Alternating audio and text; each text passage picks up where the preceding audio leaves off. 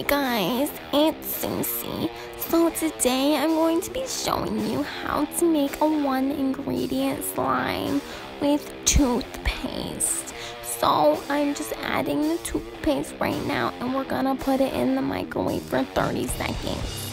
So now it's out and you're just gonna wanna mix it. And it should look like a paste, and yeah, that's how it should look.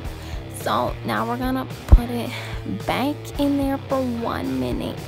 So this is how it looks now.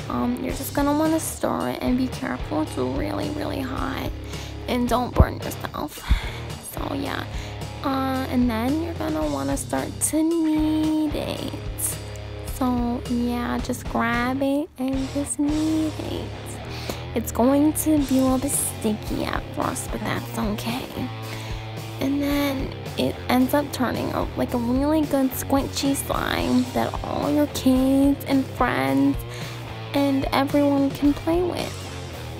And it's really fun. You can sell it and pretend it's drugs, and yeah.